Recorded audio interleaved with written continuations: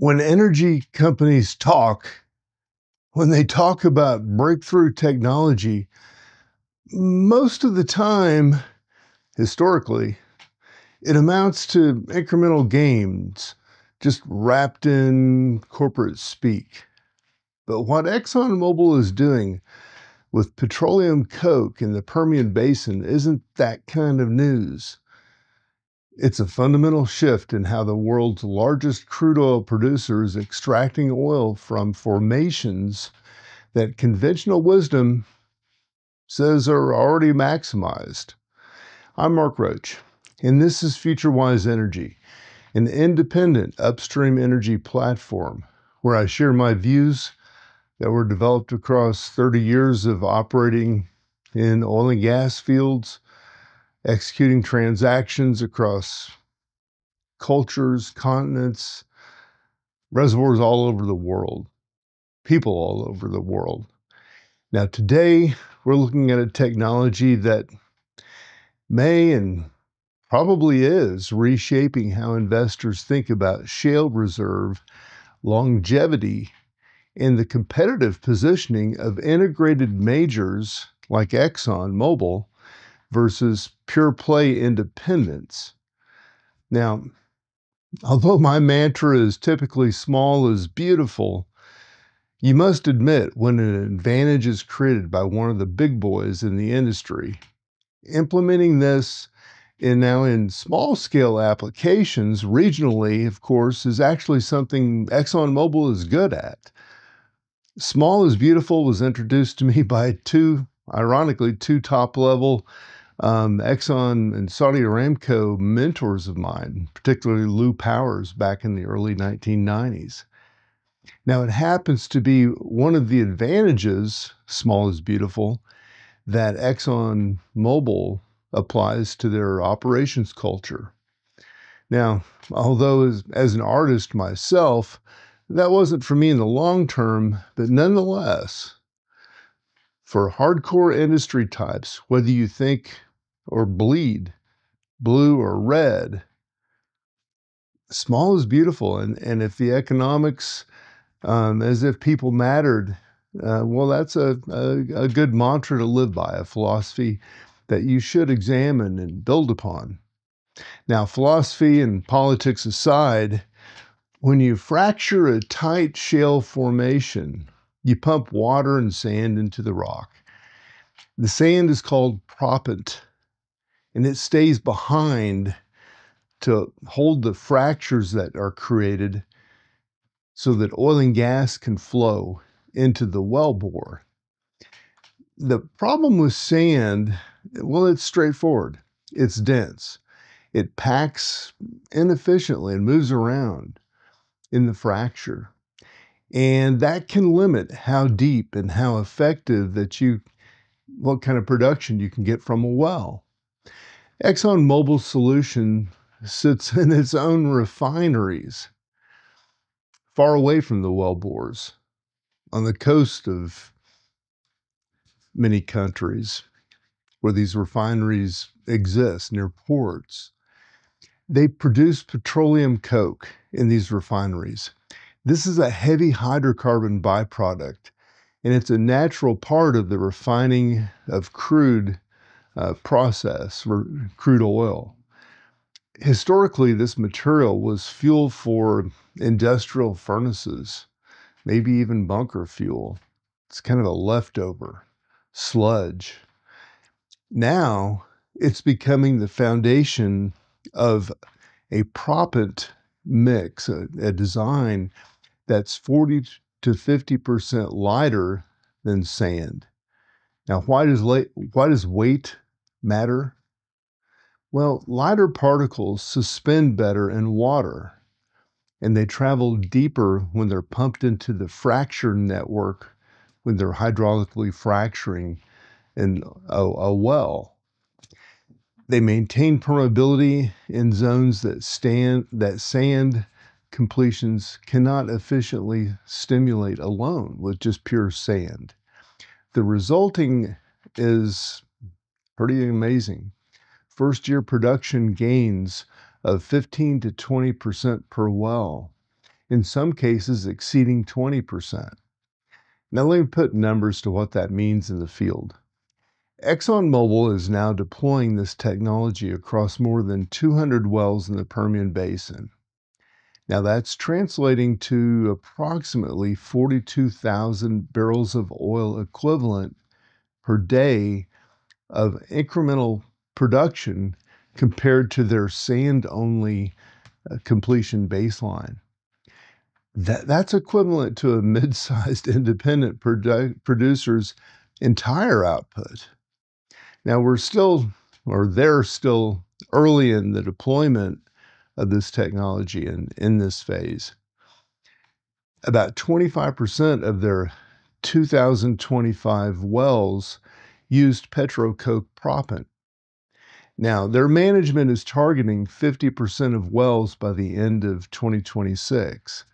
The economic impact extends beyond daily production numbers. Wood Mackenzie's independent analysis found that this single innovation accounts for approximately $1 billion annually of what ExxonMobil calls pioneer synergies. That's Pioneer, the company they acquired.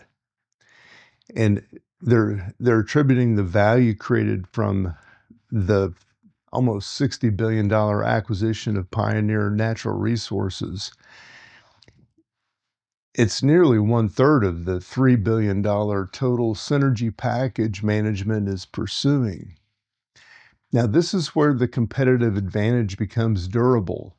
ExxonMobil has something that pure play independents, well, they can't easily replicate this because, well, proprietary chemicals are not their business, or novel drilling techniques that, that can't be done by anybody else but integrated oil companies, unless they license or start providing this as a service to those independents. It's vertical integration that ExxonMobil has. It feeds its refineries with heavy crude and bitumen, and that creates petroleum coke at roughly $20 per ton. A competitor seeking synthetic ceramic proppants pays $500 to $1,000 per ton. Well, that's a cost differential that just doesn't disappear. I mean, it compounds across hundreds of wells and thousands of barrels over the productive life of these assets or oil and gas reservoirs.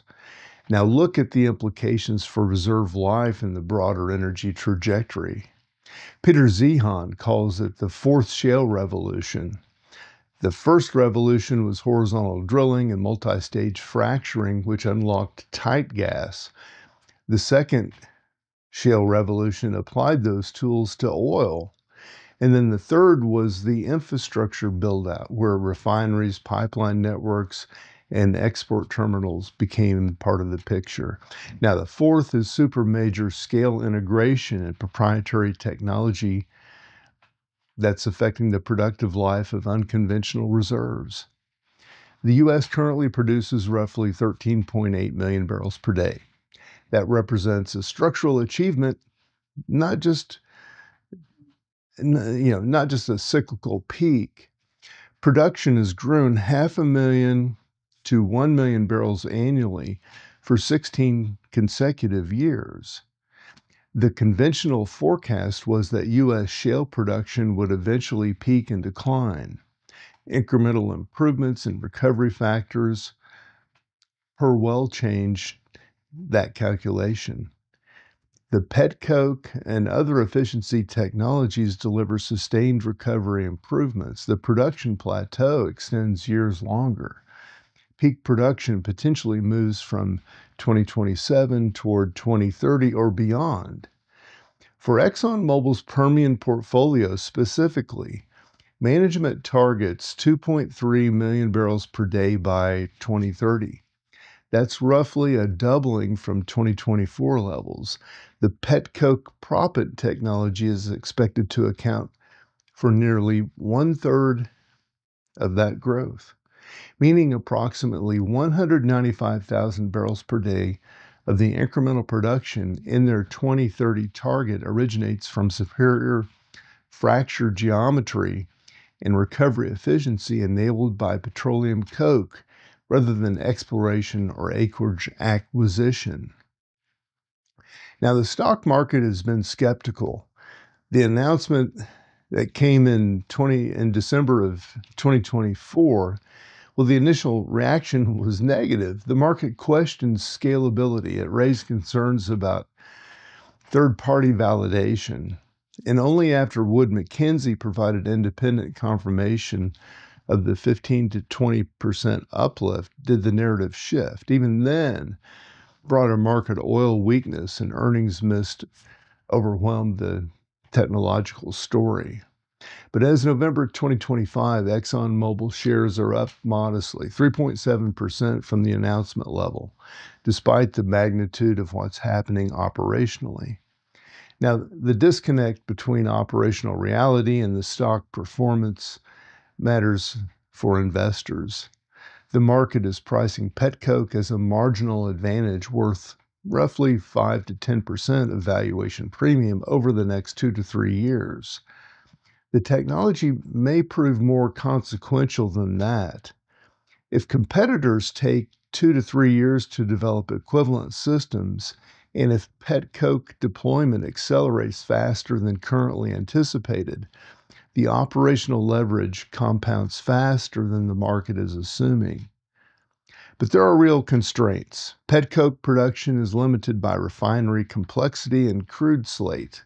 Environmental regulations are tightening around uncontrolled petcoke calcolining plants, but most localized, this disadvantage continues, well, in communities like Louisiana and Texas, where it is quite permissible. If the EPA mandates pollution controls, processing costs increase and supply tightens. And oil price sensitivity does remain. Shale break-even economics are still vulnerable below $50 per barrel. At current WTI around $62 per barrel, petcoke enhanced wells they're still profitable, but margin compression follows commodity weakness quickly. The real story here is the shale industry remains fundamentally dependent on scale economies and technical innovation. The companies that can integrate across the value chain, upstream drilling, completion engineering, downstream refining, well, they capture a structural advantage that pure play operators just can't match. ExxonMobil's petroleum coke proppant isn't a revolutionary discovery. It's a disciplined capital deployment combined with existing assets being redeployed toward higher value applications. That's a pattern that should shape your thinking about the energy sector positioning over the next 5 to 10 years. Majors with integrated operations and technical depth can win. Specialists get squeezed unless they drive automation and cost discipline that rivals the supermajor advantage, like I've outlined here. I'm Mark Roach, and this is Future Wise Energy. Keep your wits about you, your eyes wide open, and be ready to improvise and revise your assumptions as the operational results accumulate.